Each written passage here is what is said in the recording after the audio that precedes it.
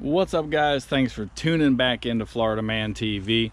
Today we're going to do a little install tutorial. Should be super simple and you might not even need this video, but we're going to install the Rough Country tonneau cover, 3-panel hard tonneau cover for a Ram 1500.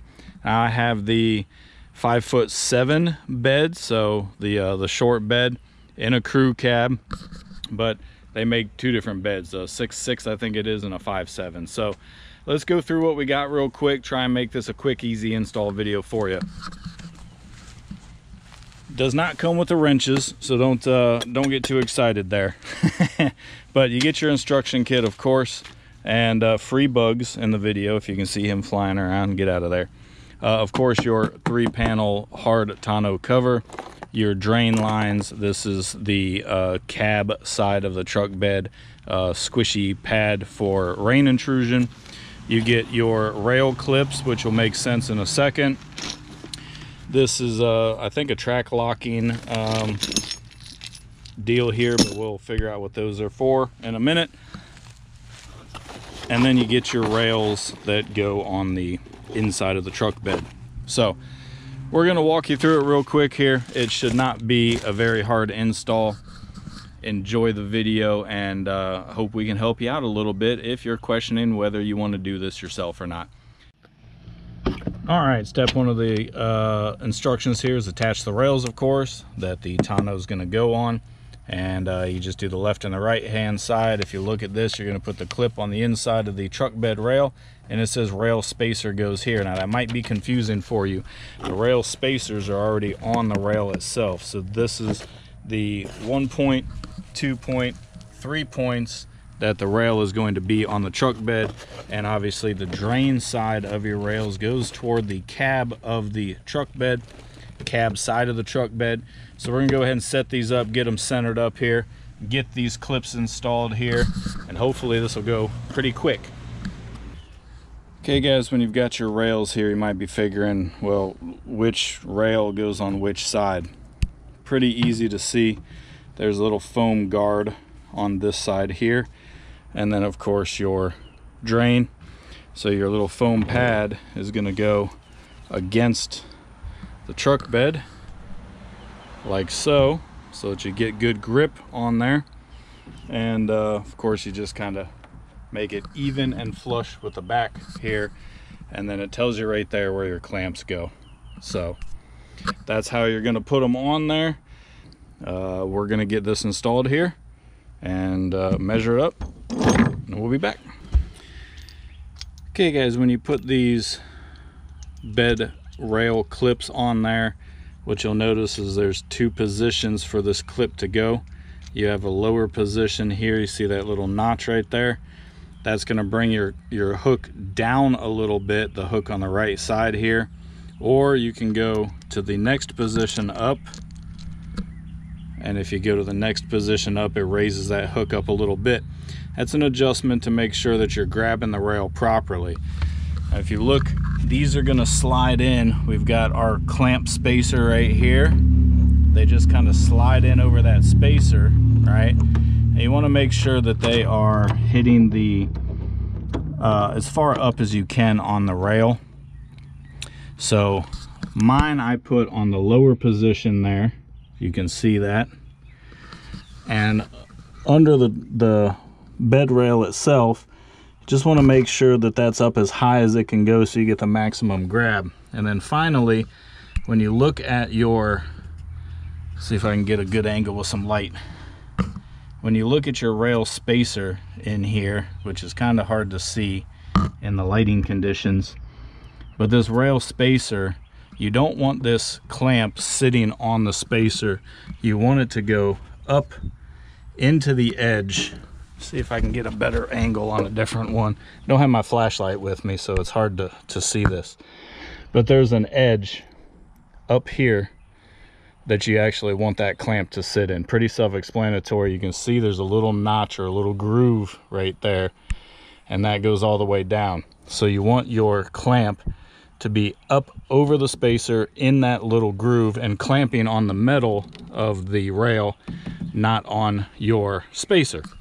So I hope that makes sense for you. Again, it's pretty self-explanatory, but different trucks differ.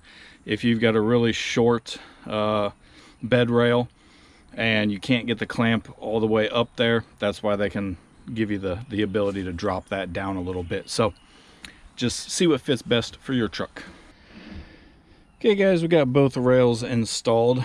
Now you want this top edge, I think I said below at first, but you want this top edge just about 1/8 of an inch higher than the edge of your bed rail cap here. So pretty much if you can just feel a rise, it's about 1/8 of an inch. Now of course I did have the tape measure, and you put this up here and get your one mounted right, you know, 1 inch line right flush, and then you can kind of eyeball it. But you'll see when this goes on, you just got to be close. It doesn't have to be exactly 1/8 of an inch. And then as far as positioning goes, when I do these, I like to leave a little space back here, but about 1/8 of an inch, maybe 1/16 of an inch, just a little gap on both sides. I don't like them all the way back because truck beds flex. So I like to have mine back just a little bit so it doesn't rub on my bed liner. When you crank these down, they need to be tight, these bolts, but not He-Man tight or Guten tight, right? You just want to crank them down until they're, what I do is wrist tight, right? If I can just do it with my wrist and not putting my body into it. When you start to crush the washer and bow this washer out right here, you know you're probably about tight enough. You know, these things aren't super heavy, and you don't want to crush your bed cap here, your bed rail. So anyway, just get them tight. Let's move on to the next step. All right, almost done here, guys. You put your tonneau cover up on top of the bed here. Your buckle side goes to the front. Your latch side here will go to the rear. Pretty self-explanatory, but just in case you need to know. Okay, when you set this in here, guys, you'll see that it fits in this rail here. And when you're going about seeing if it's centered, right, it should click and kind of click in place. Now I'm a little off, there we go, on this side, but that's how you're testing this to make sure that you have it centered. Okay, so I'm still a little off center. I got to work it a little bit here. And then don't forget, you're gonna want to close your truck bed. Sorry, get my terminology is all wrong today. Close your tailgate, okay? Because you don't want that, right? This should come back and sit on this edge right here so that you get your water sheeting. And that's how you've got to center this thing up. So I'm gonna finish centering it up, and I'll be back in a minute.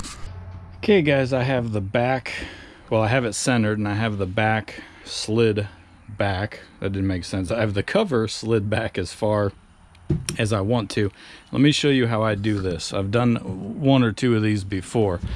So first off, for your height, to make sure that you have your rails mounted in the proper space, you're gonna want your tailgate to be able to close and clear that cover while ever so slightly pushing up on it. You probably can't hear that, but just that little foot, right? There's a seal on the inside of this right here, and you want that seal to just make a little contact with the tailgate. But you don't want to be hitting your cover with your tailgate. So if I push down on this, you see how the cover is hitting? We don't want that. We want to be able to close the tailgate, open the tailgate freely, but make a little seal. So if you close your tailgate and you find that your gap is too big on one side, for example, mine was too big over here, it's not a problem. All you got to do is drop your tailgate, loosen up your bolt on this back rail.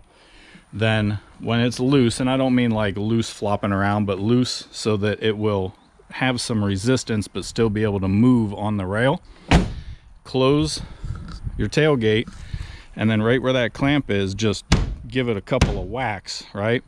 And it will level itself to your tailgate.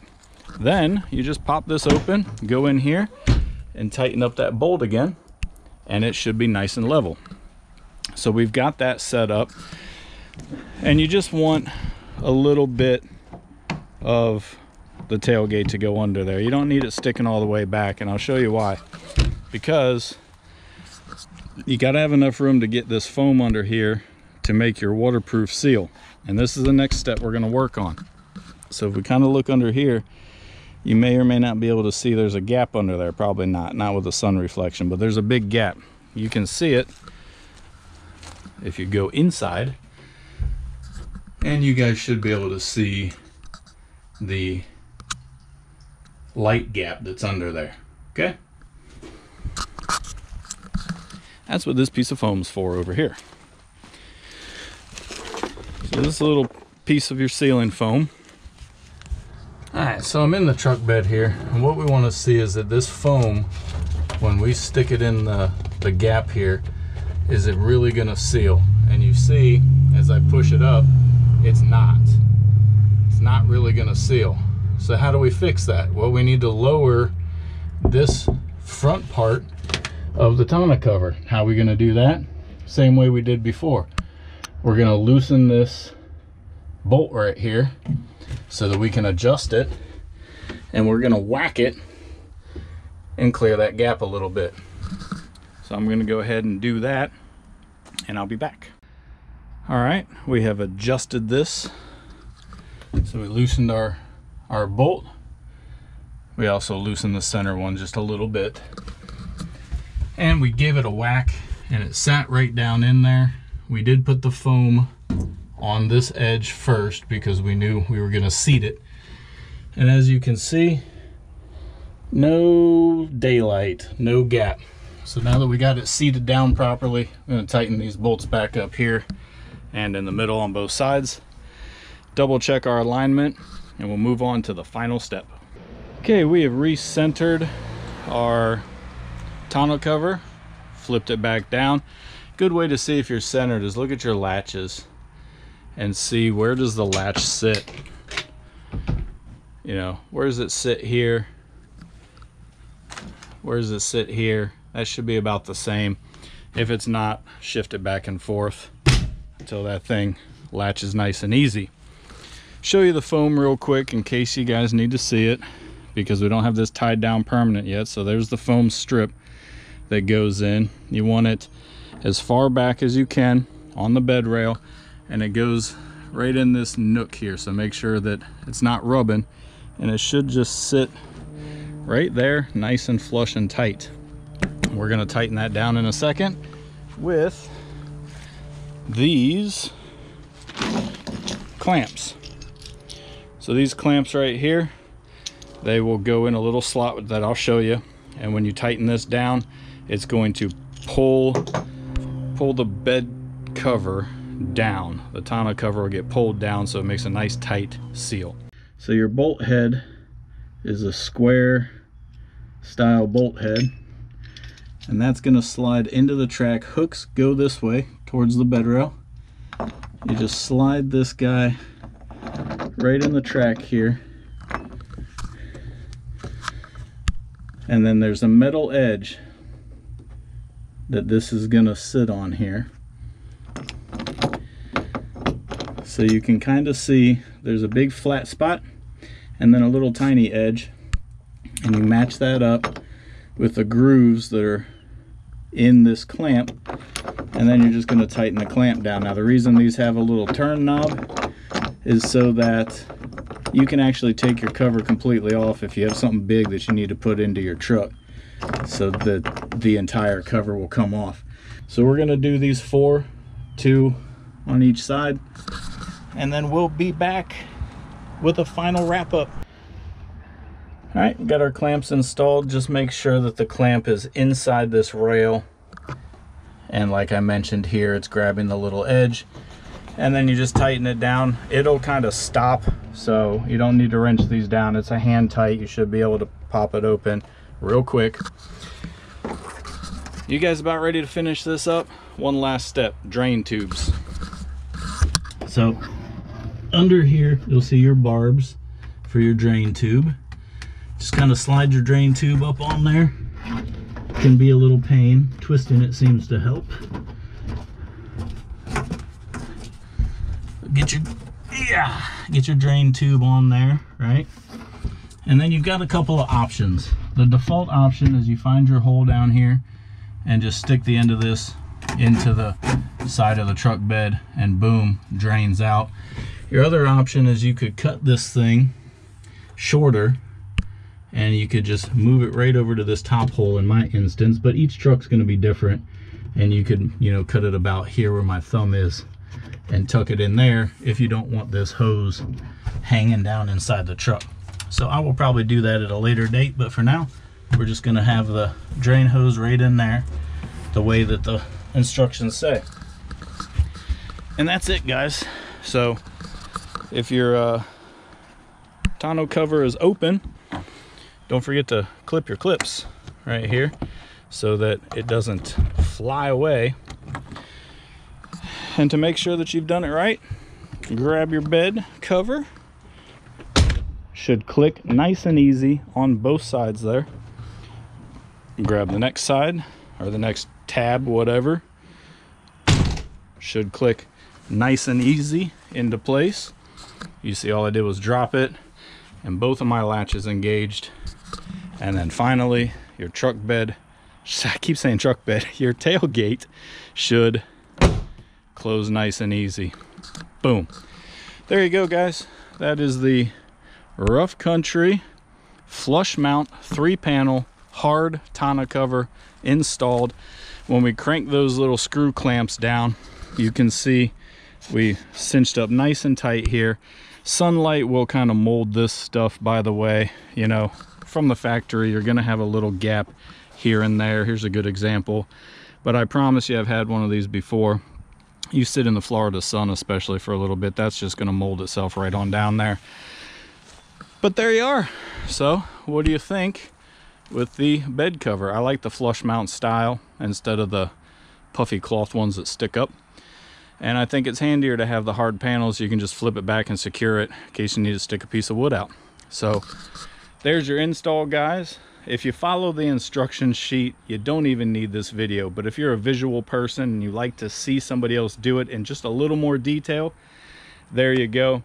Took me exactly 57 minutes, almost an exact hour, but that's because I was stopping and picking up the camera. So should be able to get this done in about 45 minutes. Don't even need a helper. Super simple stuff. I hope you enjoyed it and you got some instruction out of it. I will catch you guys on the next one. Damn, it looks good.